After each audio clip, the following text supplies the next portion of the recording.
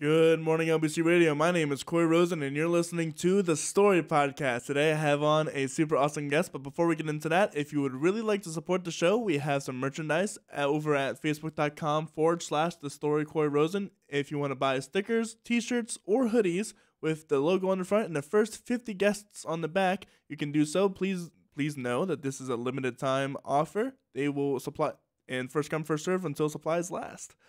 With that said, I have on Miss Jen Felty.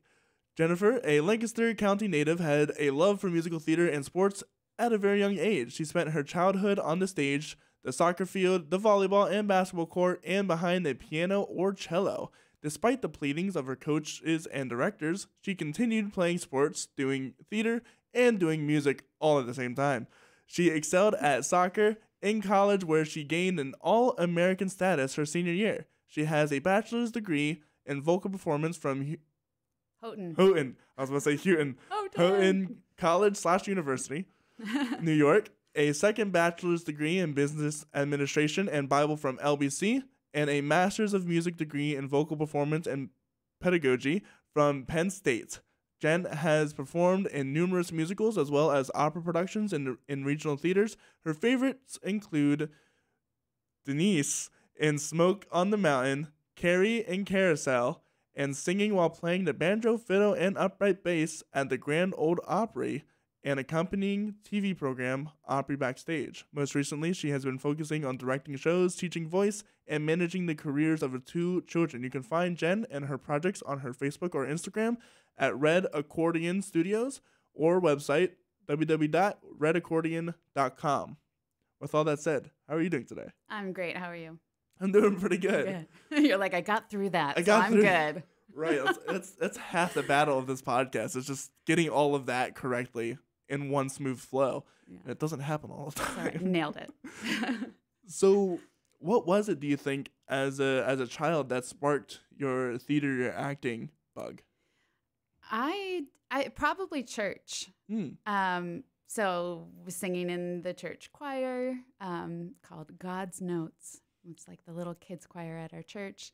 And I know our church did musicals every year. And as a kindergartner, I was asked to play like the young role in the show. And I guess that's what did it. I don't know. It's kind of funny. I have this crazy music memory. So I remember exactly what I had to sing in that show. Wow. And I know, it's so weird. And it was also a weird song. It was like a biblical times thing. And yeah, so I guess that's what started it. I didn't do as much theater as kids these days do growing up. Like, I don't remember doing a whole lot other than at church until I was in high school. So what was it in high school that you started out as? High school, so I was an athlete, as mentioned in my bio, and I think it was my choir director that was like, hey, why don't you try out for the musical? Like, after getting to know me freshman year, and I was like, well, I play basketball. Like, that's during musical season. I can't do both. And he's like, well, you should quit basketball and do this. And I was like, So I don't know what that whole thought process was, but I do remember that my dad was, a little upset that I quit basketball because that was his sport. His main sport. So quit basketball and picked up volleyball instead because, why not? Right. So it was volleyball, musical, and soccer for my time in high school. And so sophomore year was my first big musical. That's a lot. Because I remember doing soccer and the theater at the same time, and that was a lot. Yeah. They didn't overlap. Like, I was still in choir and orchestra, and by that point, my piano teacher had dropped me because she actually said to me when I was in 8th grade, you need to either quit some of these sports or quit piano.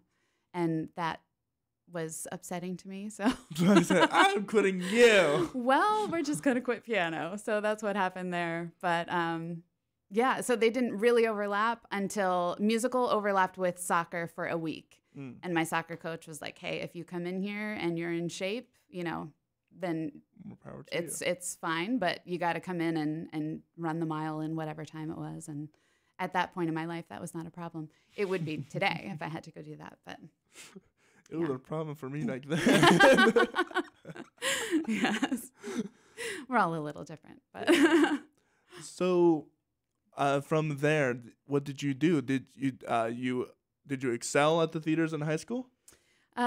Yes, I suppose so. I'd It was. What did you? I said I'd imagine so. Yeah. Yeah. I'm trying to think. We did Babes in Arms, which is like an obscure show. My sophomore year, my junior year, we did Stephen Sondheim's Follies, which. It's another show I have to see. Oh my goodness! But here's the thing: it's an incredible show, but it's a very, I'd say adult show, and I don't necessarily mean by content, but mature. It's very mature and crazy to think about a group of high schoolers putting on the show. But the reason that the director, who was Alan Medrick, the reason he decided to do it was they were building a new performing arts center at Hempfield. I went to Hempfield High School. So that makes sense. Yeah. They were building a new performing arts center. So this was going to be the last show in the Hackman Auditorium. And Follies is about a reunion of a theater, all the showgirls, like Ziegfeld Follies kind of thing. All the showgirls came back, and the actors and dancers, and for this big reunion because they were going to tear the theater down and make it a parking lot.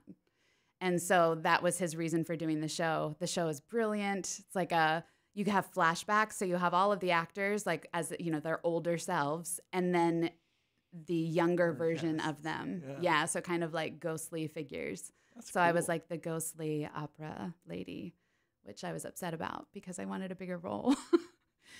But it was a very specific skill set needed to sing that very high soprano role. So sure. Anyway, but yeah, so that was the last one. And then, so I performed in the first show in what is still there, the Performing Arts Center at Hempfield, which was Pirates of Penzance, and I was Mabel.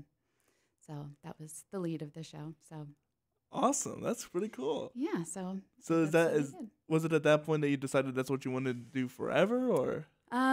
I was going between a degree in medicine of some sort, biology, possibly becoming a surgeon, and psychology and music.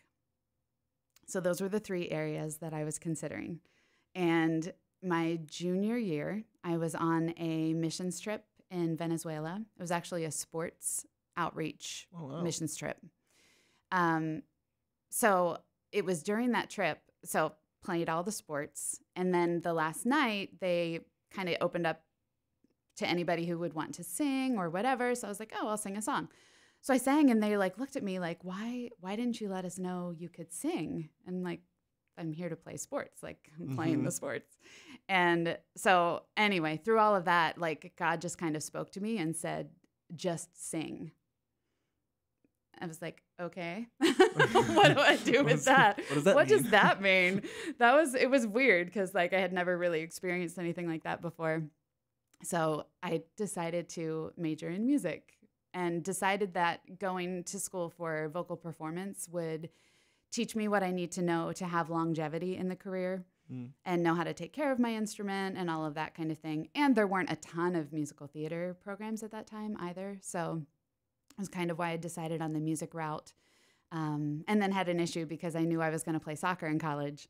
So then it was trying to figure out, okay, well, how big do I go with either one? Like, where do I go? Because I was recruited a little bit for some D1 schools and knew that I couldn't make music happen there. And so I was trying to make that decision, finding that balance. And my high school soccer coach, who actually coaches the guys now at Hempfield, he went to Houghton, and he told me, he's like, hey, you should check out Houghton. They have a great music program and great soccer team. And so I got the best of both worlds there. That's awesome.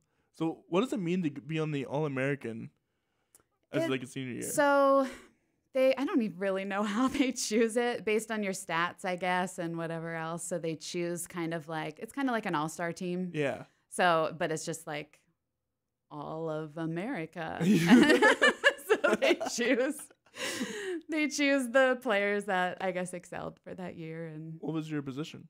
I think it was forward. Forward, okay. Senior. It's so funny. My soccer coach has now moved to a different school, and Houghton has come to play LBC.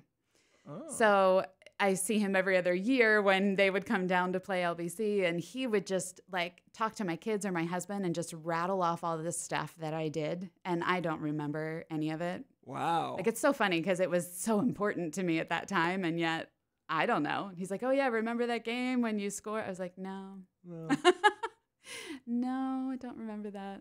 So yeah, my senior year, I actually got hurt. In a preseason game, a bad ankle injury. It wasn't broken, but it was bad enough that I spent practices in the training room, either in the pool or the bike or whatever, trying to stay in shape. And then I would play games.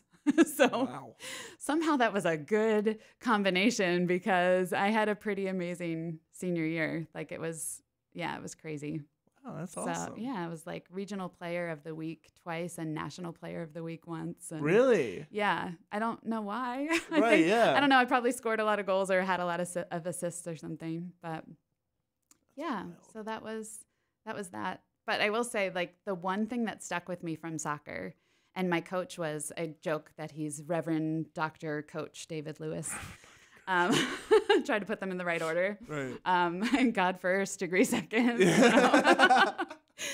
So we lost a really big game. And again, don't remember much about it other than we were all devastated and there were lots of tears. And I remember him saying, like, what is this loss in light of eternity? And at the time, I was like, oh, God, we lost. It's awful. Like, the worst thing in the world. And now, like, I can't even give you any details about it at all, other than I knew we were upset. But that's what I remember. So that's kind of the takeaway. Like, something that seems so big and so important to you right now that you don't get or that you lose or that, bad that happens to you, it's not going to feel that bad forever. And what is that in light of eternity? Right. Like, it's not so... Yay, lesson. Coach. Thanks for the words of wisdom there. He's an awesome guy. Yeah. Still in touch with him, so it's very cool. So what was your college experience like at Houghton then? It was a little crazy. Like I had mentioned in my bio, when I went there to interview and to audition, I'm not sure if he was the head of the music department at the time. He might have been. He was like, you can't major in music and play soccer. It's like, oh, why not? Right. And so I don't know how I ended up doing it anyway. And it took a while. I think I had to prove myself to everybody. And then the music people would start coming to the soccer games. And of course, like my soccer team came to all of my performances and stuff like that. And it's a small school, it's 1,200 students. So that's awesome. Yeah. So it was a lot to juggle. And I won't say that I had the best grades ever because, there was a lot going on. Yep. I did fine, but it was just kind of funny because then I went to grad school and had like a 4.0 until my son was born, and then I think my final GPA was like 3.85. Having a baby like my last semester, so it's priorities and whatever. Yeah. Right. Also very busy, obviously, with both things, but. Yeah, so my time at Houghton was great. I was burnt out with soccer by the time I got to school and had to play because it was helping to pay for college. But I wouldn't do it differently. Like my coach alone and then just my friends and that support system. And then having like the best of both worlds with friends, with like the athletes and then the musicians because they're very different. Very different. Yeah, so it just gave me that balance, I guess. That's awesome. What do you think was the top things that you learned from college in regards to your career? My career. I think that you have to advocate for yourself and you have to put in the work and go for it. So my voice teacher was amazing. It clearly God had a great plan for my life and, had Dr. King as my voice teacher. I learned so much from him, but he was also the only teacher that would allow musical theater to be sung there because it's a very classical school. So yeah, it was almost like, hey, how do you get to sing musical theater stuff? It's just like, well, that's what I want to do. And he was willing to allow me to do that. But when it came to my career, it was like, hey, I want to try to get a theater job this summer. He only knew the opera world. So that, and again, he was very supportive and the best fit for me. And again, still in touch with him. He came to my wedding. Great guy, but I had to do the research. I had to figure out the musical theater world. So I think that was the best possible thing though, because I had to do it myself. So what was one of maybe the most challenging things for you to figure out how to do that? Figuring out, actually, so there used to be this book and now it's probably all on the internet. But there's a book of all the theaters in the country and what shows they would be doing for their season, who to contact to like send audition materials or whatever. So it was in book form. Wow. So whether or not that still exists, I'm not sure, because clearly you can find a lot more on the internet than you could then. And I had a laptop. Like I was like the first class at Houghton to like, hey, here's a laptop when you came in the door. Wow. So it's not like, and that old. But it was, so looking through that book, finding theaters, filmed my audition because I was in upstate New York, like out in the middle of nowhere, literally out in the middle of nowhere. It surprises me how middle of nowhere you can be in New York. Yeah. There was a blinking light the next town over. I went up to New York and I hit gravel roads. Yeah. Not dirt, not regular asphalt, but gravel. And I didn't know you could hydroplane on gravel until then. It's scary. Yeah. It is scary. Yeah. So I filmed my audition and sent, and now this ages me a little bit, sent VHS tapes in the mail. And like, hey, this is going to this theater. This is going to this theater. So I got a call from a theater asking me to send them another video, and they wanted Denise's monologue. You know where this is going. Denise's monologue from Smoke on the Mountain, and I think they wanted to see me playing guitar or something. So I was like, okay. So tried to find that monologue and could not find it anywhere. Library searches online, couldn't find it. So I was like, well, I'll just put this, like, I almost didn't do it. I was like, well, I'll just give them something. And so sent it away. I don't remember what the initial question was, but this is whatever. This was my first professional job, so this is kind of a big deal. And so sent the videotape, and I don't remember what time of the year it was. It was probably January, February-ish. What's usually when you start auditioning for summer stuff. I got a phone call on April 1st. So April Fool's Day. Right, yeah. And I am literally about to walk out of my dorm room. This is when you had like a landline in your dorm room, which was better than one in the hallway, which, I guess previous to my life at college. I had my bags packed, was about to walk out the door to get on the bus to go to the airport and fly to Australia with my soccer team. So my soccer team was going to Australia on a missions trip. And we were leaving, and it was April 1st, and here's this phone call from this theater in Tennessee saying, hi, we'd like to offer you the role of Denise in Smoke on the Mountain and understudy for Eliza in My Fair Lady. And it starts, this time, and this is how much you'll get paid, and company housing, and da-da-da-da-da. And I'm like, what? What? Like, is this a joke? Wait, am I allowed to do that? Who is this? Is this a real thing? Like, I'm still a young girl. I think it was my sophomore year in college. My parents had moved to Arizona and from Lancaster. And I was like, can I do that? Can I go live somewhere else in the sun and do this and get paid? What? So it was like a crazy thing. So I did all the research that I could do. I don't think I gave them an answer until I got back. I don't remember. But I ended up doing it. And that was my first professional gig. So Smoke on the Mountain has 7 people in the cast. And they're all on stage the whole time. Oh, wow. And it takes place in South Carolina in like the 1930s. And they all play instruments on the stage. And there's like 27 bluegrass gospel songs in the show. And the way that they did it at that theater, they had the exclusive rights to that show in Tennessee. So they had done it forever. And I was going into a production that was already running.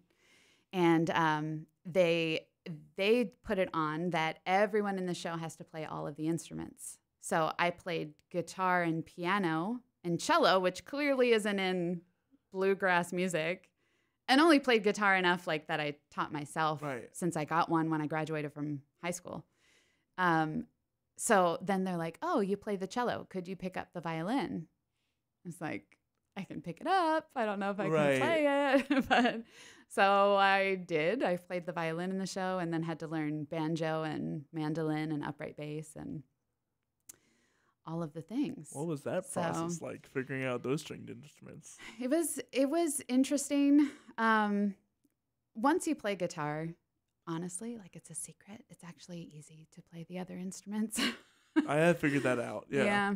So, but to like learn all of the songs and memorize them, and they all have the same chord structure. It's like 1, 4, 5, like mostly. Okay, so it's like, oh wait, what key does this start in? And then wait, this song is over. Where do I put the instrument down? Where do I get my next instrument? What key is it in? It was more all of the logistics. Yeah. So a bunch of the people in the cast were going to Florida. There was like a couple days of break. And so I went with them and literally sat on a boat and learned to play these instruments. So it was just like, here it is, play this. And so I was just like, wait, how do you play that chord? Wait, what's that? And that was my process. That's awesome. So I think the accent was actually harder to learn. Really? So it's like a thick country Southern accent. And you think you could pull it out?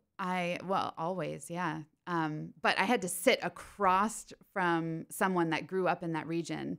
And she was like, she'd say the word and I would say it back. And she'd be like, no, and say it again. And I'm like, what? Like feeling like I was doing a pretty good job and she's not. But yeah, it's like, I have to think of I used to know the monologue like the back of my hand. And now I can't think of what it is. But my brother Dennis and I are twins. I'm the oldest by 4 minutes.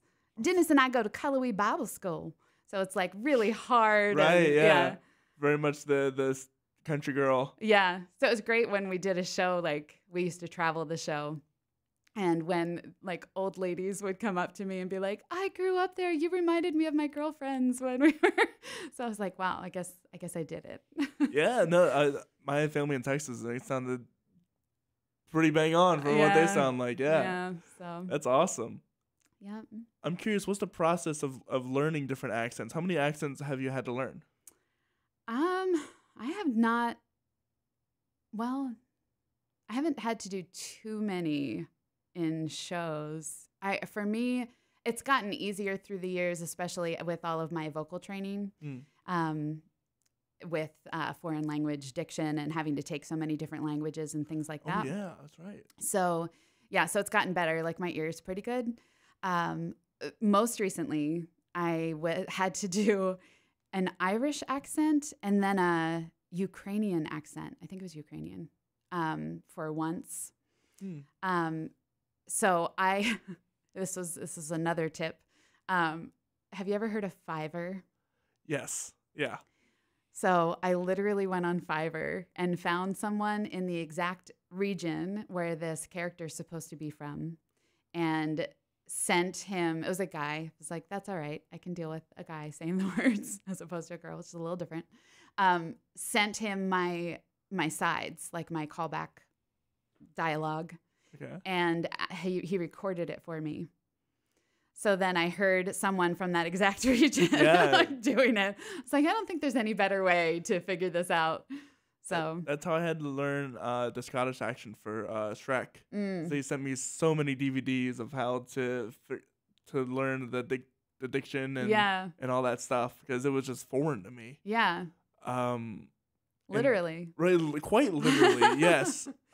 Stuff I didn't do it justice at all because I was busy. Well, yeah, it does take time, and it takes like the proper model as well. Yeah.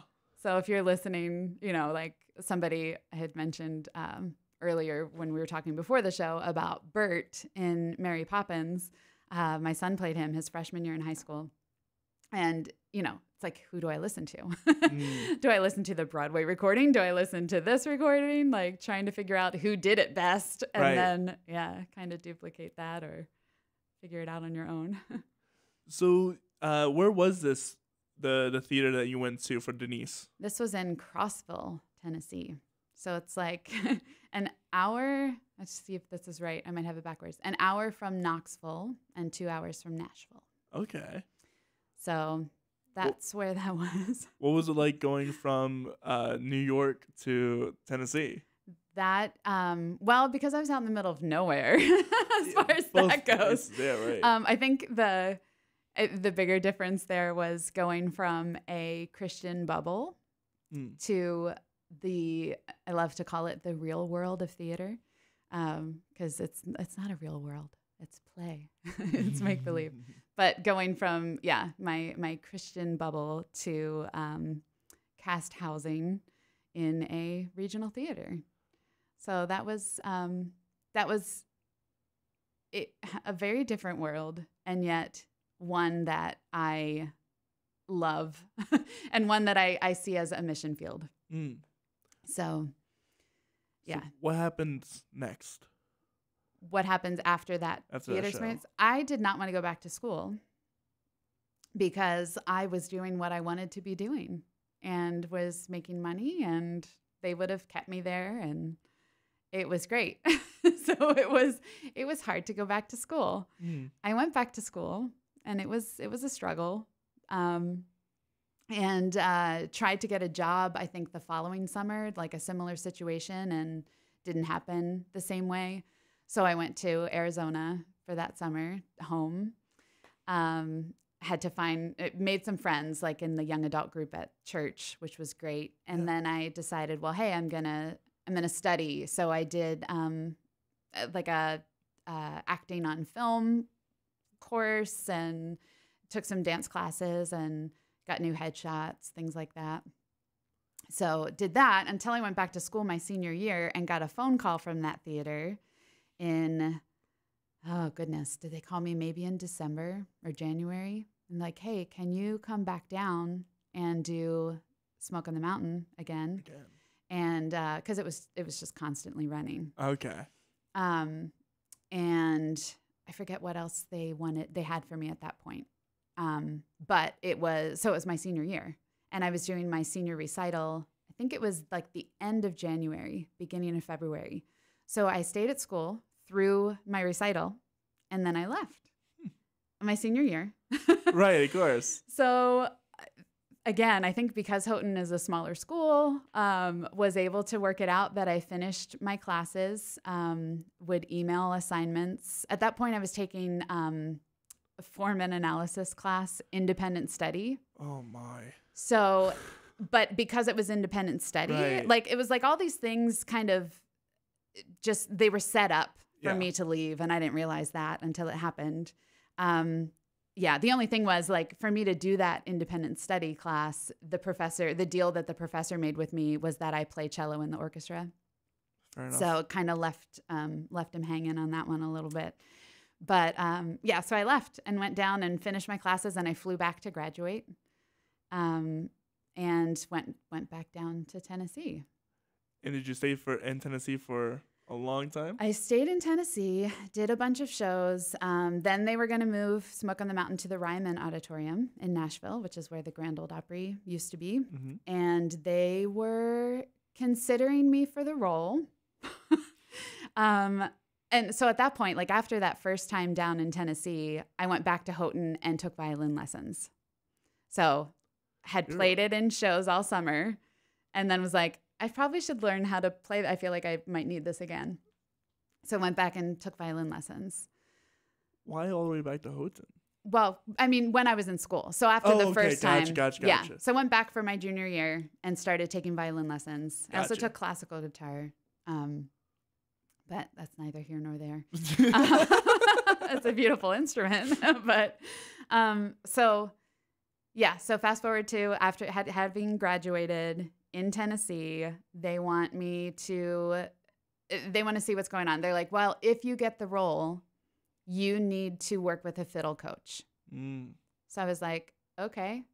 So they gave me a fiddle coach. Like, I didn't have to pay for a fiddle coach. They gave me a fiddle coach. And then she's like, you probably should have a better instrument. And I was like, okay, but I don't have money. Right. So they actually helped to pay for it was crazy. They helped to pay for it. And I paid them back a little bit. Like, I don't know. They were really great with all of that. That's awesome. So new instrument, fiddle coach, got the role then. So went to Nashville and did Smoke on the Mountain there. And that was probably like the best of my life up to that point because I was getting paid very well. And we only had shows Thursday through Sunday. And I had an apartment with like my mom, the woman who played my mom in the show. Okay. And yeah, so enjoying Nashville and life and doing the show. So how did you go from doing your theater show to the Grand Ol Opry and that TV show? Yeah, so they invited our cast to come and perform on the Grand Ol Opry. So they sent a limo, and we rode in a limo to the Grand Ol Opry, got out with all of our instruments, and it was like our family band, as I'm sure, everyone does that goes to play at the Opry. It's just we were nobodies. So we did a few songs from the show in character, in costume, with my lovely blonde wig at the time. It was not lovely at all. It was so bad. The guy who played my twin brother had blonde hair, and my mother in the show also had blonde hair. So therefore you had So they made me a blonde, yeah. We did that, and then we did the TV show where they kind of sit and interview and talk to you. And what was all that like? It was, I didn't fully... I appreciated the fact that I was on TV. Like, that was cool. And like people could watch it. So that was fun. But I didn't fully appreciate the history of and the privilege that it was to be even backstage at the Grand Ol Opry and then on stage. I did, and same thing with the Ryman. I definitely appreciate all of that so much more now than I did at that time, being 21 and being a classically trained singer, which was also very interesting. Because when I first got hired in the role, they're like, oh, yeah, it's an alto belt role. I was like, I am a classically trained soprano. What? So I learned, it's so funny when I watch videos from that first summer versus when I went back down and started to like understand more and learn better how to belt and do things like that. Right. There was a huge difference, and I can't believe they hired me back after having me sing like the way I did. It was definitely not okay. Yeah. So anyway, it was a lot of learning. But yeah, definitely appreciate the experience more in hindsight than I did in the moment. So after that, did you choose to go back to LBC and do music degrees there? No, I was still acting. They hired me. They wanted me around. So I kept getting more contracts and more shows with them. And back in Crossville at the time, they actually have actors that I worked with that are still there. Wow. And some that have gone, like my stage manager for the show, stage managed off-Broadway and on-Broadway, and now he's the artistic director at the theater. Wow. So lots of people still around. It's just that kind of place, and it's a really great place. And clearly it must be. Yeah, and I wouldn't have had the career that I had or be where I am if it wasn't for that theater. So, and people that cast me initially, of course. But yeah, so I was still down there, and fast forward to October after having graduated college. And that's when a friend came to visit me from Lancaster and was like, hey, my friend is in town. We should go hang out with him. And that friend ended up being my husband. So that's when I met my husband in October. And we got engaged in January, married in August. And then life changed a little bit. A little bit. So, yeah, so I was working pretty much at that theater while we were dating. And then after we got engaged, January-ish, I was hired at the Barter Theater in Virginia. And that's when I was offered an equity contract. So I became part of the Actors Union at that point. And it was probably a little early for me to make that jump, but knowing that I was getting married to an equity actor, I thought, well, if I ever want to work with him, I'm going to have to be equity. Yep. Yeah. So I finished my contract there not too long before we got married. The month before we got married, he was offered the Les Mis tour full time. He had been in and out of the tour just as a substitute or covering vacations and things like that. So once we got married, then we were on the road with Les Mis. He was in it. I was a wife. And then I started teaching some people in the cast, doing voice lessons, and actually taught violin to one of the young Cosette Eponine girls in the show. Wow. Who ironically, like, we just kind of just reconnected with. And she's going to be performing at Radio City in the Christmas show this year. So, wow. Yeah. So it's crazy to meet people you meet. Yeah. Yeah. Crazy life. So, yeah, that's, I went back to that theater then, I think the theater in Tennessee, one more time before we got married. And then, yeah, so then once you get married, things change a little bit. And as theater people, it's like you can choose to be together or not. Yep. So I didn't like the not option. But after being on the road and, like, handful of voice lessons a week, I needed to be doing something different. And so we decided that I would go ahead and go for a master's degree. So that was that process. So we ended up in China and South Korea with the tour of Les Mis, and came back to the States. And it was like 2 weeks before I moved into our apartment at Penn State. So it was like crazy timing. Yeah, crazy timing. So went to Penn State. My husband's on the road, and I don't think we went more than, I think 3 weeks was like the maximum that we went without seeing each other. Usually it was like 2 weeks. No. So, yeah, got a degree. I was a grad assistant there, so the degree was paid for. So that was pretty cool. That's pretty cool. And health insurance. So important. It was a great gig. Yeah. Yeah. So at what point did you decide that you wanted to start your own business? That was many years in the future. Really? Yeah. Yeah. Okay, so backtracking then. Well, I got my degree from Penn State, and in vocal pedagogy, because again, like, that's bringing in that medical part of my life that I always wanted. Because it's pedagogy. Pedagogy, it's diagnosing and correcting vocal faults or problems, but it's very much like you learn about all of the anatomy in this region of the body. Like, that's all I know. I did have an anatomy class in high school and loved it. So it was right up my alley. Some vocal pedagogy programs actually work on cadavers. Penn State did not. I'm not sure what I would think about that, but I didn't have to worry about it because we didn't do that. But so it's being able, like, to know what's going on inside. Right.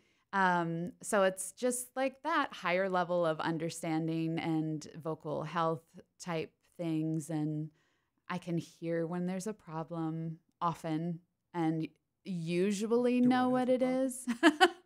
Well, I don't know. Not a vocal problem, but I'm just kidding. Mostly when singing, though sometimes when actually the speaking voice is obviously very closely connected. So oftentimes I will have to work with a student on the way they're speaking because it's not serving them well when they're singing. So yeah, that's what that was. What are some practices that people do for fun or for cool effect that is god awful for your voice? Ooh, well, any kind of screaming is bad. Any kind? Well, yeah.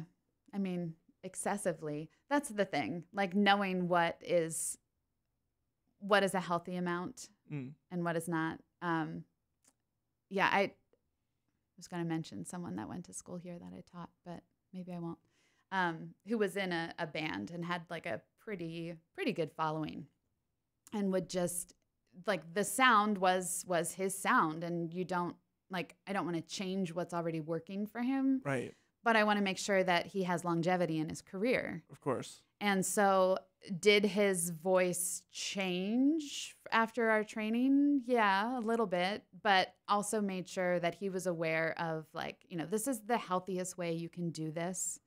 And if you do this, if you go this far and do like, you know, kind of grovelly, screaming, skrelting, right. like scream belting, then you need to do this afterwards to make sure that you heal what you've just done. So it's kind of a balance. But I think the biggest thing that people do, even in their speaking nowadays, and I find that I do it myself as well, but just that like lower pitch, like talking, and then the vocal fry comes in, and like that's not helping, not helping any kind of health in there.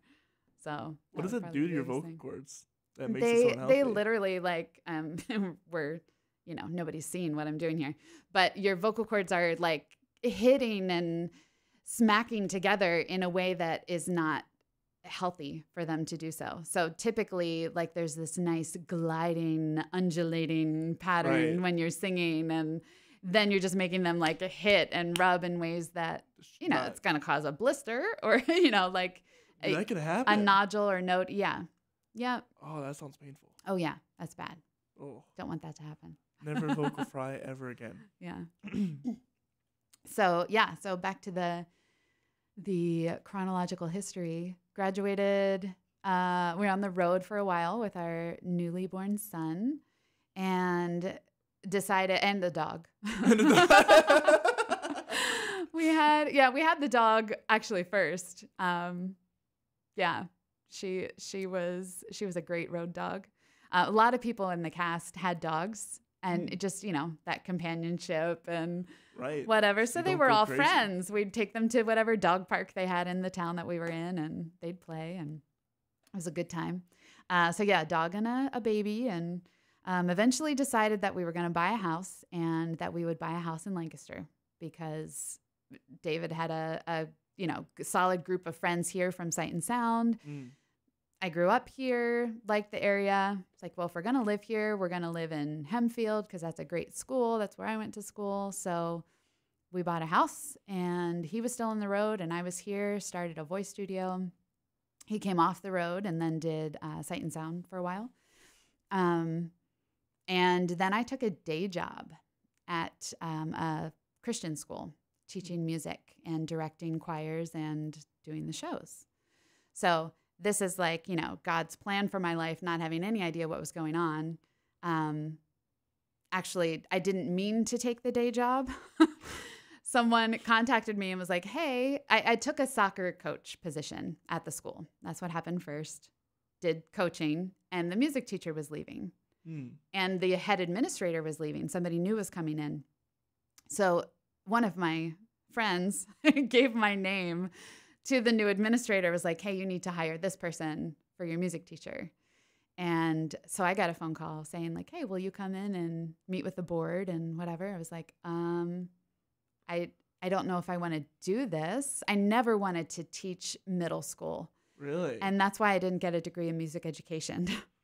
It's like, if I teach, I want to teach in college. I don't want to teach. I don't want to teach. I just wanted to teach people that wanted to be there. Fair enough. As opposed to, you know, middle schoolers that are forced to be there. So went to this interview. I don't even know why I did, but I did. And they loved me, and they offered me a job. And I said, okay, well, I actually have this audition coming up, so let me just go to this audition and see what's going on. So it was an audition for Accompanying, Stephen Sondheim musical on Broadway, which at the time they were taking an out-of-town cast and bringing them to Broadway, and that happens all the time. But then they have to cast understudies or, you know, swings, covers, whatever you want to call them. So they were going to hire covers, and one person would cover 3 roles, which meant that cover had to play multiple instruments. Do you see where this is going? Yep. So I'm like, oh, if ever, if ever there's a moment for me on Broadway. It's now. And up to this point, I had several callbacks for Broadway shows. Yeah, like the funniest story was I was in New York with my newborn son and auditioning for a show. I don't even remember what show it was, but in the same building, there was, always multiple auditions going on. There was an audition for Mamma Mia. And my dad was always wanting me to audition for that show. Loves ABBA, loves the music. I was like, no, that's not me. I'm not going to do that. Well, it was right there. So I was like, sure, why not?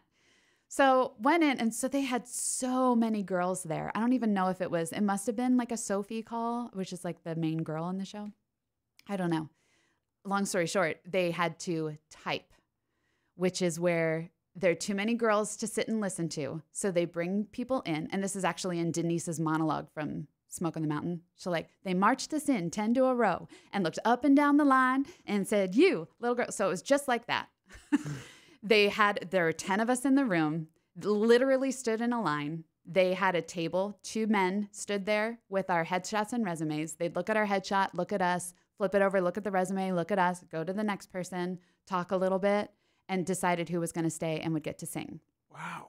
So here I am, like literally with a newborn, and there are like these high school girls, college girls. I waited 2 years to go back for my degree. So I was like 4 years out of high school. And here are these, really young girls. Not that I didn't look young, but I had a baby. Like it was just funny. So got to sing. And this is the story I tell my voice students all the time, like why you should be prepared, why you should have something from every genre in your book. The best I could come up with for this audition was Someone to Watch Over Me, which is a Gershwin song. And that's what I sang for my Mamma Mia audition. So Mamma Mia was already running on Broadway. Fast forward 3 months. 3 months. I was in my grandma's apartment and I got a phone call that I got a call back for Sophie. And, here, prepare this, this, and this, come on this date. So it was just like this crazy, crazy thing. Wow. So anyway, yeah. So I had many callbacks and never landed the job. So this company, I'm like, okay, I'm playing upright bass, piano, and what else did I play? I think probably violin. And I got a call back.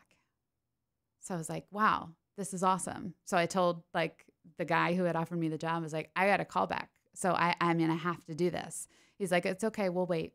It's like, okay. So went to a call back, got another call back. I was like, I got another call back. It's moving. Yeah. Yeah. He's like, it's okay. When God closes that door, it was like, no, God's not closing this door. This is it. Fast forward, final callback. Everybody's in the room, the producing team, all of the people, super scary. And there were 4 girls and they were going to hire 2. And we each played a different combination of instruments. So it was the perfect rejection because, clearly I didn't get the gig, right? Right, yes. So it was the perfect rejection because I left that not thinking that I wasn't good enough, but just that it wasn't the right combination. It wasn't the right mix of instruments. So the other girl that didn't get it, we became great friends and we're friends to this day. And she came down to Lancaster. We had, had lunch and that's awesome. We bonded over our rejection. We've seen each other at multiple auditions since then, but yeah, so it was a great experience, almost opportunity. And I saw it. You can watch it on PBS or the Broadway HD. And it was not great. It was not a great show. I think the current company is much better, which is closing now anyway. But yeah, so that was that. And so I took the job and ended up there for 11 years. And I taught 3-year-olds and 4-year-olds, and then 5th through 12th grade. And I did choirs, would get in as much as I could. So some years I was able to teach music theory. Some years I did general performance practices class. They went from doing the show a musical once every other year to I was doing like 2 shows a year. I mean, a big show, and then we'd do like a review or something like that, which then turned into a talent show with the extra give, like that whole thing. So through those years and that small program, I ended up having to do everything by myself. So to like sometimes designing the posters, to doing the programs, to making the tickets, to costuming, choreographing, all of the things. And so all of that prepared me. I kept thinking like, God, why? Like, this is so hard. Right. And what is all of this for? And I started, like, people talk about the 7-year itch in marriage. And I never felt that in my marriage, but I felt it in my job. Like, after 7 years, I was like, I feel like I shouldn't be here anymore. Like, that there's something else for me, but I didn't know what it was. And I stayed there a long time. And finally, it was just them, a situation where I was going to acquire a lot more teaching and not be compensated differently for it. And I felt like I had taken the program as far as I could take it with what I had in budget and with help from parents or whatever. And so I was like, I think it's time to leave. So I left not really knowing what was next or what I was going to do, other than we always had this idea for red accordion. And so once I left, then it was like, so my husband was teaching here, and they have like a deal. If if your spouse wants to go to school here, they can. So I was like, what if I get a degree in business and learn more about it? Because I was so scared. I was so scared to start it because I didn't know what I was doing. So like, what if I get a degree? So then we decide, okay, maybe we'll do this.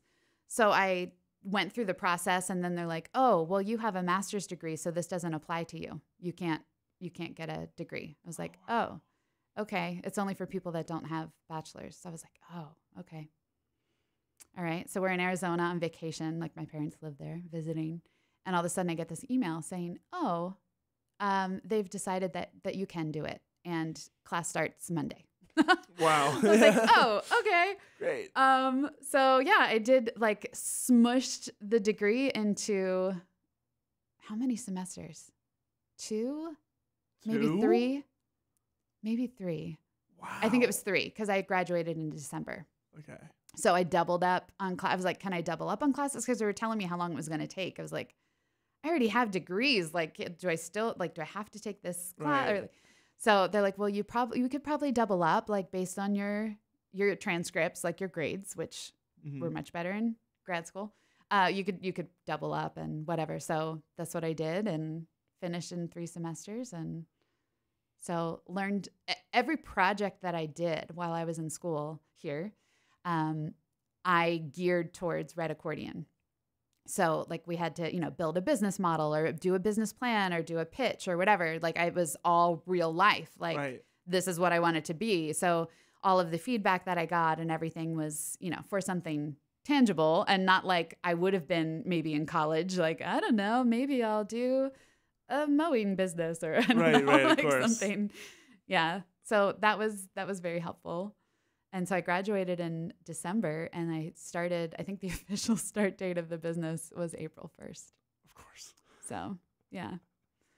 And the whole red accordion thing was when my husband and I got married. It's traditional to give each other a gift. And when I met my husband, I was in Smoke on the Mountain, and there's an accordion in Smoke on the Mountain, but only the preacher plays it. Nobody else plays it. And I was looking into the future and some other shows that have accordion. I was like, I should learn how to play this. So I was learning how to play, but I didn't have one. And so my husband called me on the phone in the hotel room. So like, you usually get a hotel room to prep, like all the girls are in there getting ready or wherever. So he called the room, and he's like, go look in the shower. I was like, what? So I went in the shower. There was like this case in there. So he gave me a red accordion. So that's awesome. When we were trying to come up with a name, like I'm so against using like my own name for things. And we were going through all these possibilities, and we're like, what if we call it Red Accordion? And so like through the years, like I'd talk to people about like, you know, opening my theater company or whatever. They're like, what would you call it? And I told them, and always got good feedback, and oh, well, I'll remember that. And yeah, things like that. So can't spell it, but right, people of course. remember. I'll know it. Yeah. That's awesome. So, yeah. So we're kind of running out of radio time. So if you want to check out Jen and all of her upcoming projects, what have you got coming up? Well, yeah, that's an interesting story. Not too much. Once COVID happened, live Red Accordion shows kind of got pushed to the side. We've done a couple virtual shows. So right now, Red Accordion is mainly my voice studio. I do have a show that I still have the rights for that is sitting right there. And once I figure out what my children's lives look like in the next little bit, that may or may not be happening. But if you're interested in voice lessons, yeah, you can go to my website and check out what I'm all about. That's redaccordion.com. And for those who can't spell accordion, that is ACCORDION. Yeah. And I've had many troubles trying to spell accordion. It's just that O at the end. People want to make an A. An A, yeah. Accordion. Right, yeah. Yeah. Well, it's tricky. Right now we're going to play a few songs, and then we'll keep going on FacebookLive.com. If you want to follow us there, you can search up go to Facebook.com/The Story Corey Rosen. If you want to listen to Spotify, Apple, YouTube, even now, you can search up The Story Corey Rosen. That's CORYROSEN. Find us there. We're going to keep going after these few songs. This song is, I should introduce the song. This song is a song I wrote 2 years ago during the pandemic, where everything shut down and everything was going away. Everything was crashing down, especially for us music folk. Yeah, no theater shows. No theater shows, no live music, no nothing. And forget about Zoom. People say it's a substitute. Virtual voice lessons, you know? Virtual choirs. Yeah, oh goodness, yeah. God, no. Yeah. Trying to figure out follow Dr. Bigley over Zoom in my house was just nightmarish. That doesn't work. Not live. Not live. No, not at all. But what I realized was that there is one thing that really remains, and that's God. Mm-hmm. And so this is my song, You Remain.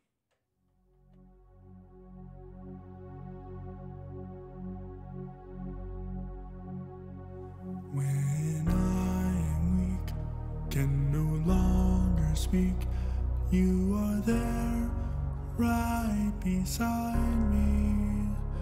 When all hope is lost, and I can't bear the cost, you are there, paying it for me.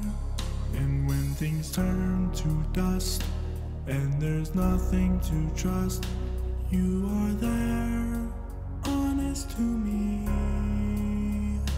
Oh, it's clear who you're meant to be. You are my strength. You are my faith. When all things fade away, you remain. When I've been crying, everything is dying, you are there, breathing life into me. And all I do is fear, and nothing seems clear. You are there, comforting me. Oh, it's clear who you're meant to be. Oh, you are my strength. You are my faith. When all things fade away, you remain. So I'm gonna sing and shout and tell them all. That's when every kingdom falls. Yeah, you remain. So I'm gonna sing and shout and tell them all. That's when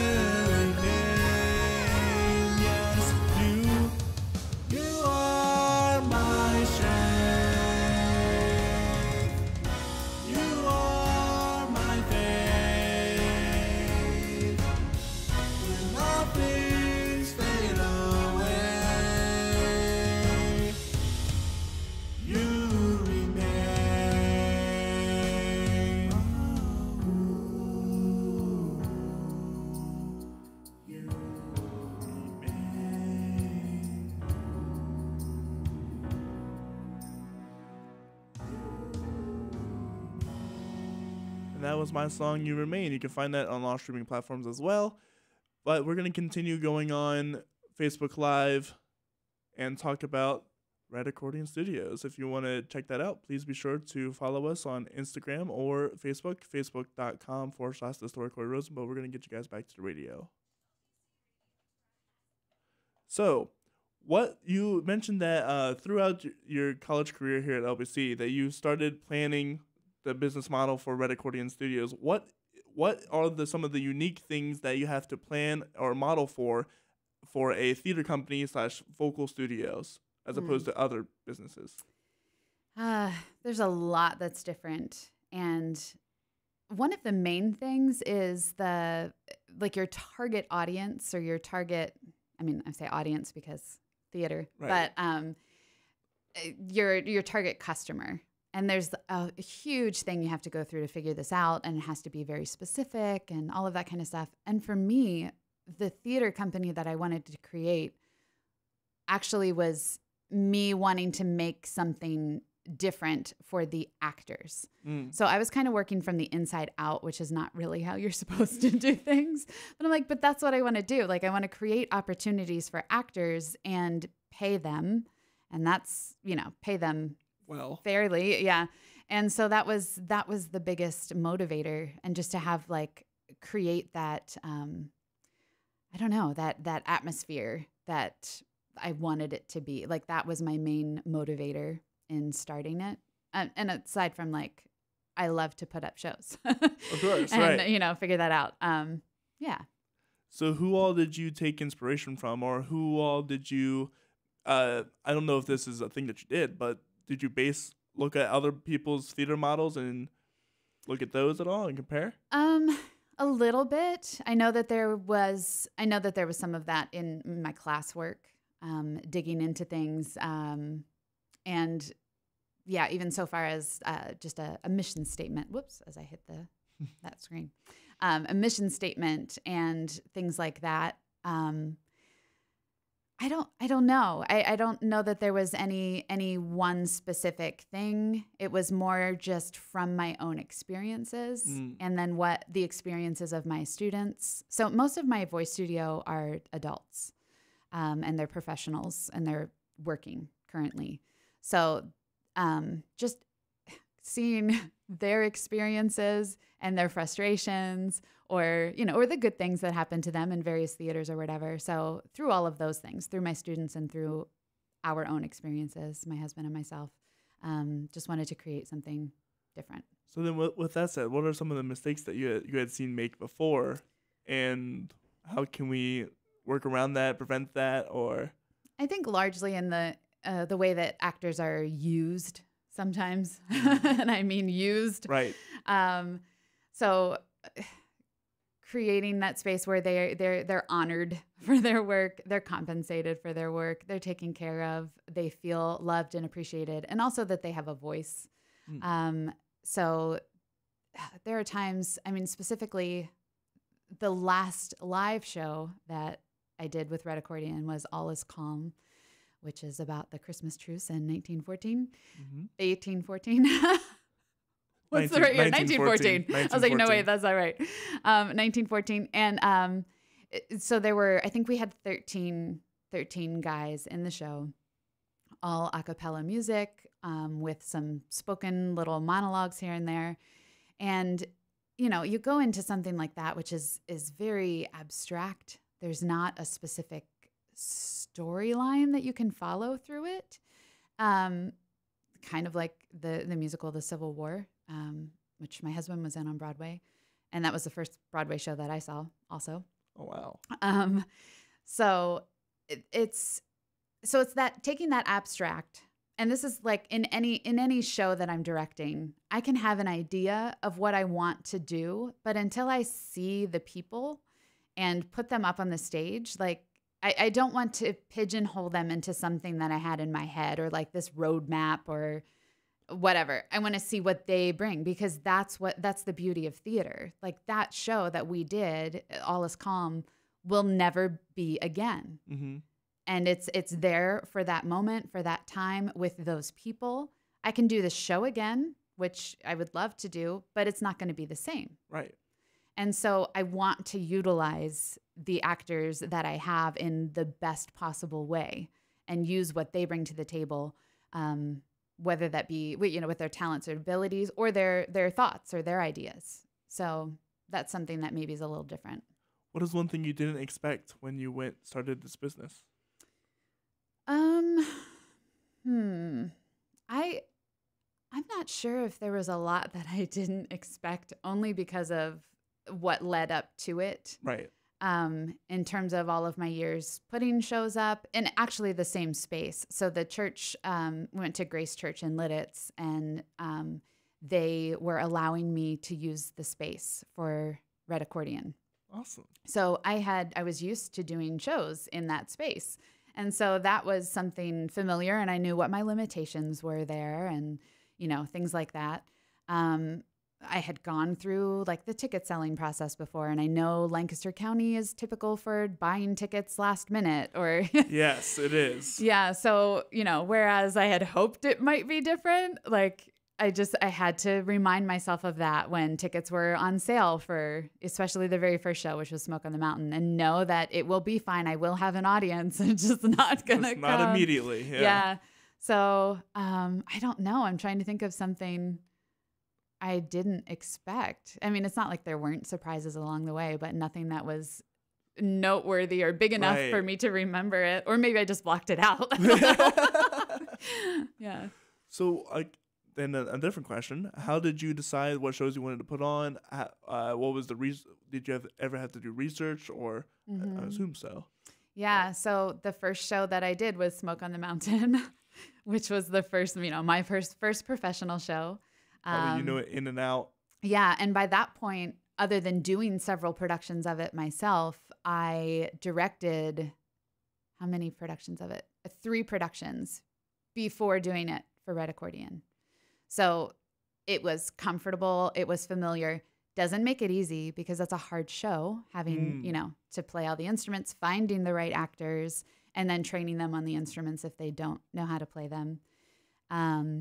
So that's why I chose that first show, because it's so special to me and it was a life changer for me. And I was excited to do that first. So that's why I chose that one. And in general, Red Accordion, so far we've only really done ensemble shows, other than maybe like a couple of the online shows that we did that maybe had a few lead characters, but the in-person ones, like we did, I did 3 in my first season, and then had a second season planned, which was 2020. Right, of course.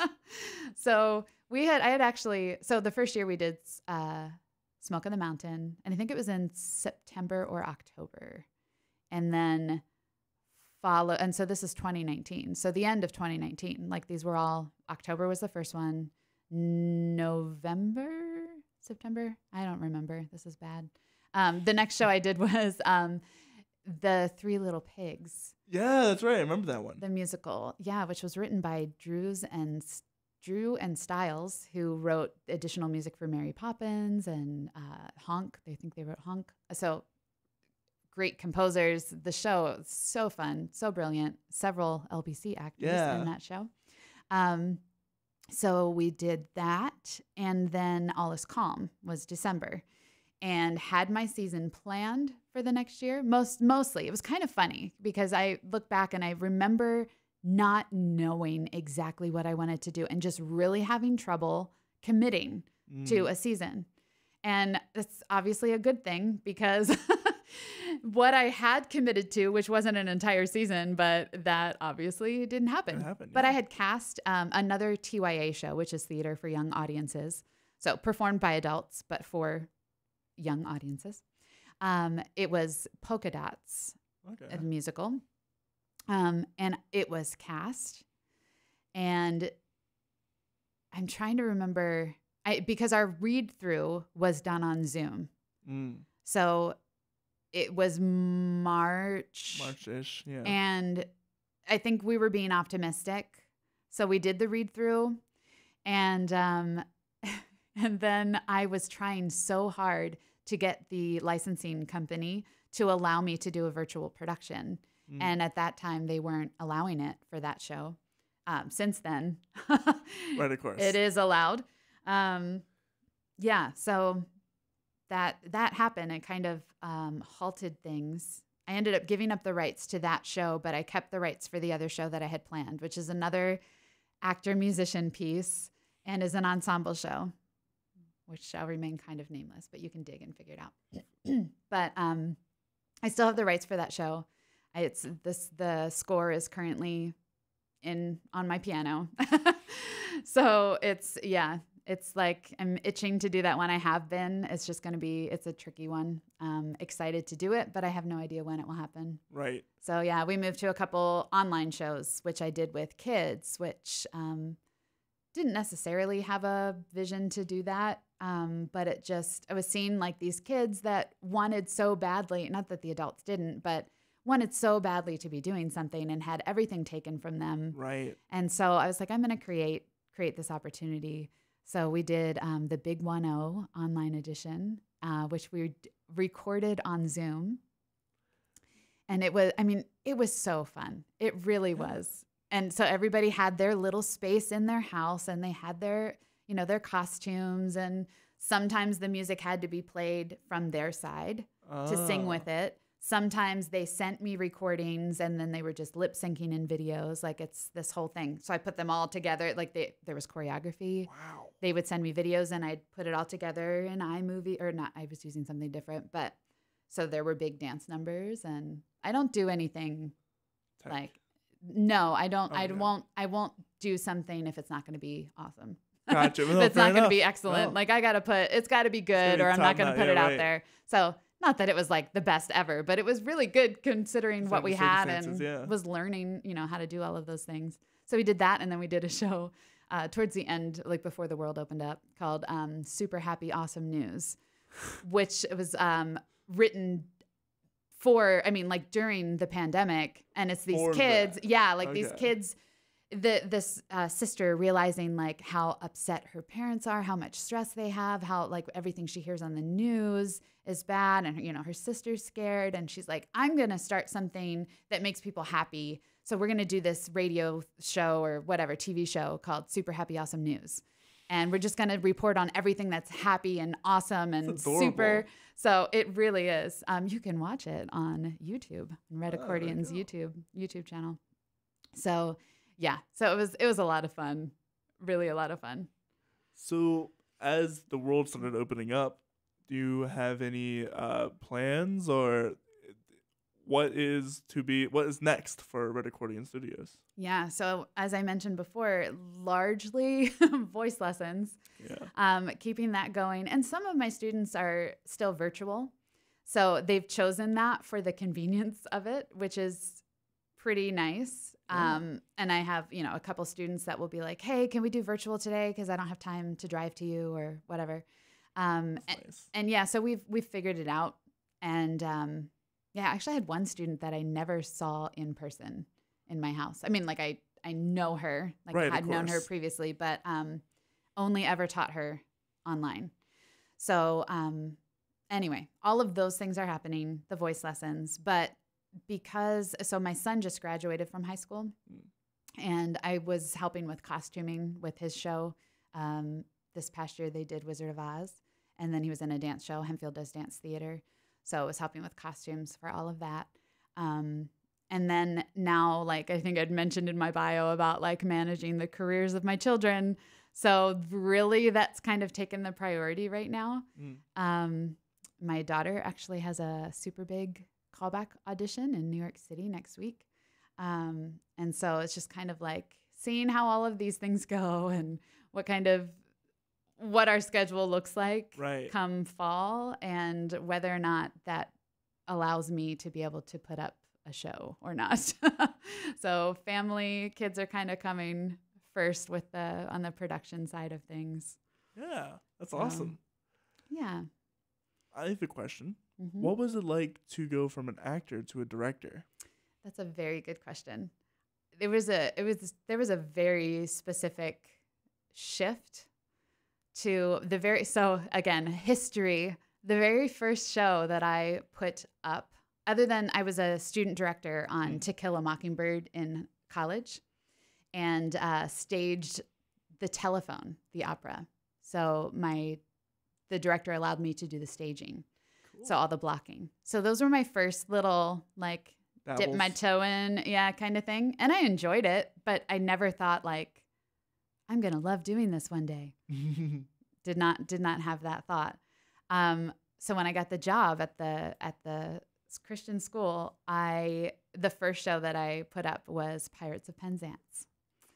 So putting up this show by myself, conducting the orchestra, obviously it's helpful when like I've had training in conducting and play the instruments. But it was that moment. And actually I joke that the first time I cry, well, not usually I'll have like one breakdown per show. One. And it didn't happen. I don't think it happened with the Red Accordion show. It might have happened with Smoke on the Mountain, like the whole like people aren't buying tickets thing, I'm failing. And I didn't fail. And the business, like even my tax lady's like, wow, your first year business, like this is awesome. Good job. But when the moment I like feel that satisfaction or like they've arrived, meaning my cast, is when the audience laughs for the first time. They laugh at my cat and I cry. Like they're laughing at them. Oh, they're funny. It's working. So, but it was like, through that first time, that first show, realizing like, I think I'm getting as much, if not more satisfaction after seeing, and at the time it was kids, high schoolers and a few middle schoolers, seeing these kids on the stage than I do when I'm on the stage. Wow. So that was kind of the shift. And I just love creating. And I do lots of things. Yes. Like the joke that I'm like the Jen of all trades, master of none. Like I love. That's awesome. Yeah, love costuming. I do photography. I do, like all of I love to learn new things. I love to learn. Mm-hmm. Actually, my dream job would be, do you know what a secret shopper is? No. So it's like someone that's paid to go into a store and buy something and then like report about their experience kind of thing. Oh, okay. Gotcha. So kind of like my dream job, is to be like a secret student, like online classes or whatever, that I take the class. So therefore I'm learning, but then I'm paid to give my feedback on how things went. So that's cool. Because then I'm, learning. I don't know if that's a thing, but if anyone out there wants a secret student, I'm available. I also actually work for an online ballet company for adults. So it's like an adults learning ballet. That's cool. And I do content creation and graphic design and design her merchandise. I'm actually doing a magazine for her right now. So that's like my little part-time side gig. Plug that? Yeah, sure. It's Broche Ballet. It's called BROCHE. So Broche Ballet. It's ballet for grown. It's actually very cool. So her motivation, and I identified with her so much that I was like, I want to do this part-time job that she wants, even though it doesn't pay a ton. Like it satisfies that need for me to be creative, but also learn, because I've learned lots of things that I didn't know how to do. Like I didn't know how to design a magazine, and I'm doing it. And so, here she is, like this woman and trying to make all this stuff happen. But she realized, like, adults that want to learn, there's no track for them. It's like, go to this like open class or this drop-in class, but they don't get the curriculum. Yeah, that kids get. And so that's what she's created. And she had in-person studios, and then, was kicked to online, of course, with COVID, and then decided like, hey, this is what's working for me.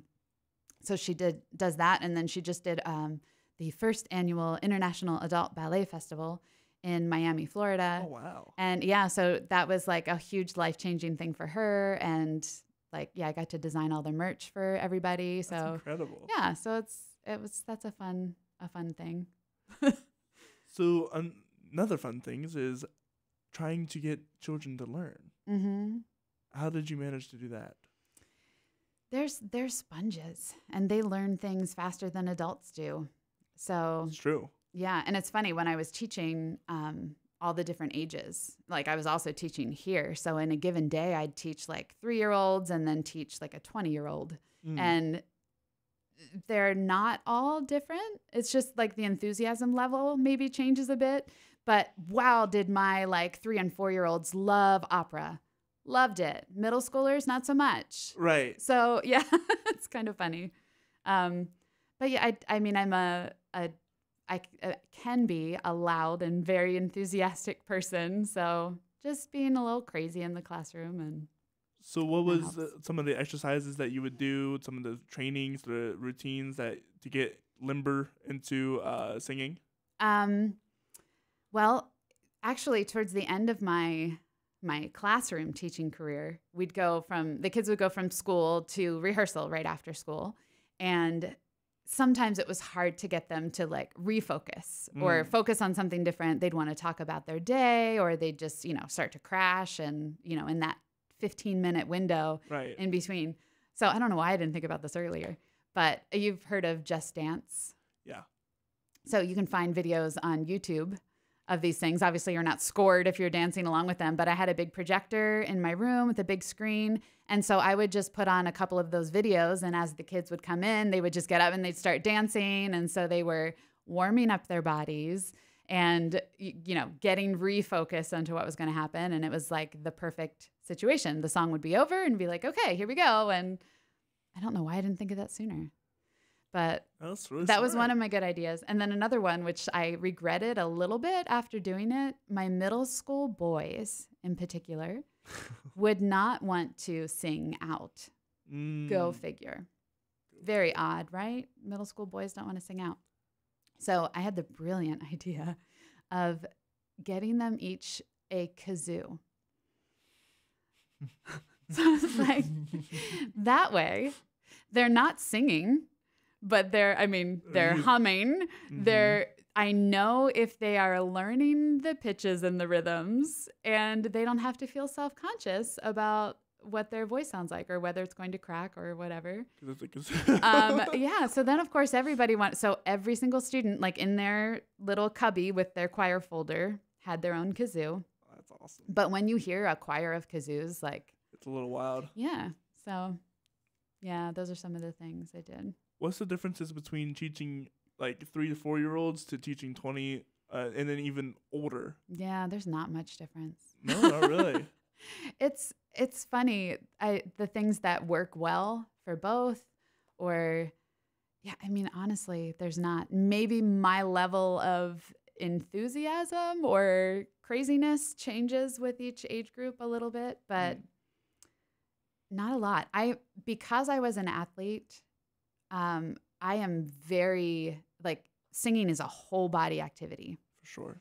And I joke with, like, my newer students in my studio, like, who has studied with me for the longest or for a while, when I play, like, the first chord to start singing, like, vocal exercises and whatever, that they immediately start moving. Or they'll grab, like, I have exercise bands, like TheraBands, exercise balls, like, just never know what I might make them do or pull out. But it's very, very physical. So I think sometimes as we age, especially like, junior high to high school, even afterwards, even like after college, like you become self-conscious, reserved. We stop that moving. I just heard, trying to think of who it was, a famous dancer, and I can't think of who it was. But say, when did you decide that you weren't a good dancer? Because if you watch kids, like, they just dance uninhibited and yeah, they think they're great. So she's like, in her point, it's kind of the same thing with singing.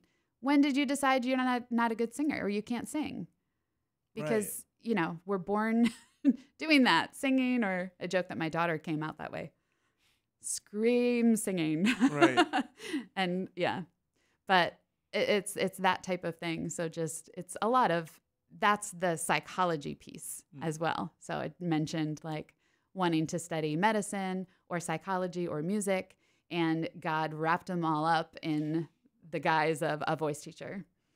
So people come in, you don't know what they're coming from in their day, what just happened to them, what stresses they have, what, anxiety, whatever. And it's not my intention to have them leave that outside, but to bring it in and to kind of work through it or use it and just kind of be in touch with all of that as we're working, because that's life, that's reality. Yeah. And what better way to work through difficult issues than singing your heart out or getting that anger, pent-up tension out. Through. And that's where they'll start moving and be like, oh my goodness, this hurts so bad. Yeah. Well, that's because, because you're stressed. Yeah. So it's crazy. Whenever I start moving around for whatever reason, I'm like, ow. Yeah. Wow. Whoa, what's going on there? Oh my gosh. That's aging. Yeah. Something different every day. For sure. So I have some general questions, and then we'll wrap it up. How has your faith been challenged or grown throughout your career? I feel like all actors or performers have that, both aspects. I don't know that my faith has ever been challenged, which is interesting, and kind of back to that chat we had about going from my Christian bubble to regional theater world. God has somehow protected me from any desire to do anything bad or compromising or anything. There's no other explanation other than God is just you know what, Jen, I'm going to protect you from all of that. And thanks, God. Obviously, just obvious faith growth from stepping out into something that you don't know if it's going to work. You don't know if it's going to fail or succeed. And you just have to trust that that's what God has been preparing you for, or that he's placed for you for this time. And it may or may not work out how you thought it was going to, but there was a reason behind it, as evidenced, in everything that I talked about today. I didn't know that, not getting that Broadway gig was going to lead me into opening my own theater company or learning how to do graphic design and, all of these things. I never could have imagined that. I never could have imagined this, where I am right now in my life, partially because of technology that changes. But yeah, so just a constant, having to rely on God. I know what's best for me. This rejection really hurt. It really hurt. But again, what is this in light of eternity? And you keep going, or you shift gears. So what is, in light of that question, what is worship to you? How would you define that? Worship is daily life. It's every movement, every action. It's appreciating God's creation. Being an artist or a creative, it's like when you ask for 3 words to describe what I do. Yeah, exactly. Yep. I just throw creative in there. I don't know what to call myself. I don't know. Just knowing, our creator created all of this stuff. So it's innate in us. And so I feel like any creation, any spark of ideas is, from God, and it can be worshipful. It's taking care of my children, which looks different now than it did 10 years ago. Sure. That it's all worship, it's all service. It can be. For me, it is. It has to be. Yeah. So what is one thing that you know now that you wish you had known when you first started?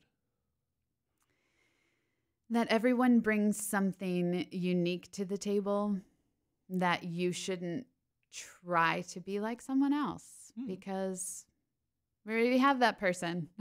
It's kind of like, a Kristen Chenoweth or a, I don't know, Sutton Foster. We already have those people. So if someone wants a Sutton Foster type, they're going to cast Sutton Foster. Right, of course. Yeah, so if you want a Jen Felty type, then cast Jen Felty. There you go. So yeah, kind of be yourself. What are 3 musicals that you recommend everyone should see? Goodness gracious. I do not have favorites. I really don't. And I can find something to love about everything or learn from everything.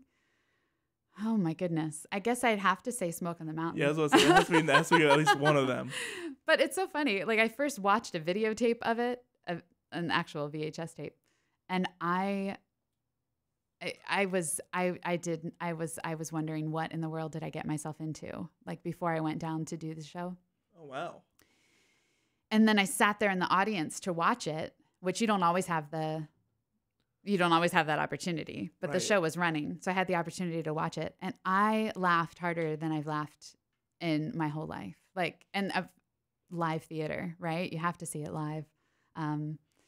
But yes, so that show, goodness, I don't know. I just have to go with the ones that are somewhat recent for me. All Is Calm. All of the shows. Go see all of the shows. All the shows. I mean, they seriously, like we just saw Anastasia, and I had no idea what to expect from it. I kind of remembered the movie. Yeah. It was wonderful to see, and just to see the plot lines and then be like, ooh, that part's kind of like Les Mis, and oh wow, that's like a lot like My Fair Lady, and that so just kind of comparing and identifying and getting ideas and being inspired, and that's what live theater is supposed to do, start a conversation. Yeah. So last question, what was one of the most funny things that ever happened to you on stage, or maybe one of the worst things that ever happened to you on stage? I don't.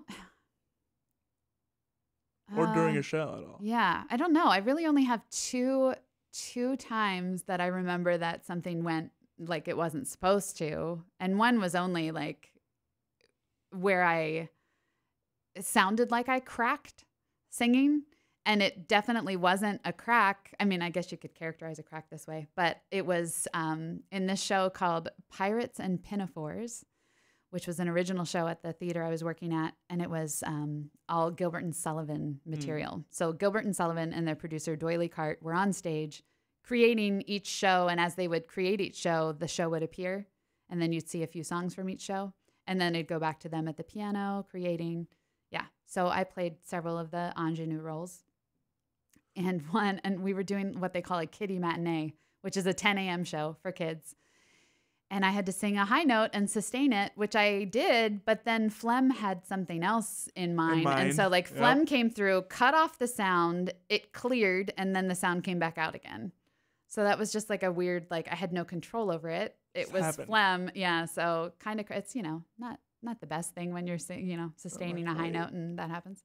The other thing was just when I was at the Ryman, Smoke on the Mountain, you're on stage the whole time. I was sick. And I have never been sick for a show before, and was not sure if I could make it being on stage the whole time without having to run off and run to the bathroom. And oh my goodness, I ended up having to leave the stage, but it was during, each character has a monologue that's like an extended monologue, like a good 5-minute chunk of time. And it was in the second act, and my character was upset because we had got in trouble for dancing, which we weren't doing. And so I came out for this act 2, and I was supposed to be upset anyway. So I just had to act my way through it and pretend like I was still upset, and I had to go outside and whatever. So I had to leave the stage, and then, there I'm leaving my actors wondering if I'm coming back on, and they're all sitting there thinking, okay, how are we going to cover for her for the next song? And I was able to make it back on, and it was fine. But I think it was probably worse for them than it was for me. Right, of course. Not knowing if I was going to show up again. But yeah, that's pretty much it. Other than playing a KKK member in one of the shows that I was in. So that was interesting. Also, that show, it was called WMKS, Where Music Kills Sorrow. And it was a radio station. Really? And yeah, I was in the band for the radio station. And my eyeshadow was like bright blue. So there's a moment where there's trouble happening, and the band is the one who gets up. The three of us go outside and check on what's going on, and then all of a sudden 3 KKK members come in. So you could see my like bright blue eyeshadow through the holes in my hood. Yeah, it was interesting, that show. It's interesting to see the showtime periods like Ragtime or Ruby, that musical. Yeah. And just to see how weird it is. I mean, it's having an eye for stuff in the past that actually happened. Yeah. Right. And then having to wrestle with that, because Ragtime, I think Turner Stage is doing that. Coming up. Mm-hmm. It's a rough show to get through. Yeah. There's a lot of shows like that, and it does kind of bugs me when they try to change it because things are different now. They try to make it a little more politically correct or whatever, and I'm like, but that's what it was. Why can't we look at what it was and then have a dialogue about it? Right. Like, it's part of history. They did that. Oh, how offensive that is. But at that time, it wasn't offensive. And what have we learned from this? Like, that's what it's about. And we lose that when they're try to make changes. And most of the time, those shows are made to point out that how wrong it was in the first place. By softening it, you're not only doing a disservice to history, but you're taking away the tragedy and the point of the show. Yeah.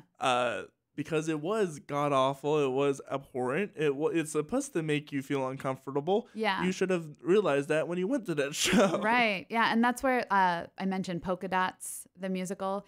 It was written by 2 guys in their dressing room on Broadway. I don't know what show they were in, but it's about like the whole idea of segregation and like the whites only water fountain and the blacks only water fountain and whatever.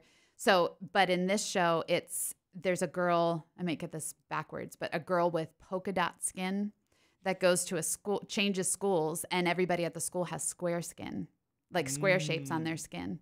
So it's a way to like get kids to realize like, hey, look at this. Isn't this silly that she can't drink from this water fountain just because, yeah. So it's kind of like a modern take on like, teaching something historical. That's so interesting. Yeah. Well, hey, this has been a lot of fun. Yeah. Please be sure to check out Red Accordion Studios if you want voice lessons to see a show, hopefully see someday. Working it back up. With all that said, I hope you guys have a wonderful day. Be sure to check out tomorrow. I'm going to be having on an awesome guitar player called Shane Spiel. He is the quoted grandfather, I guess, father or grandfather. I can't remember which, but he is the main guy behind the cigar box guitar movement. Awesome. Creating guitars out of he has some of the most incredible guitars. So cool. Some stuff made out of boat oars, out of skateboards, out of shovels. Nice. I could use them in some of my shows. That would be awesome. He's local. So check him out tomorrow. It's starting at 10:30. That is 10:30 o'clock. It's a great time. It's a great time. And if you want to check out all of our future guests and events, please go to our Instagram at _story_podcast or facebook.com/The Story Corey Rosen. If you want to listen to us on Spotify, Apple, whatever, just look up The Story Corey Rosen. That's CORYROSEN. And if you really want to support what I do, please be sure to check out our merchandise on our Facebook and buy a shirt or hoodies and support the business. With all that said, I hope you guys have a wonderful rest of your day, and I'll see you guys later. Bye.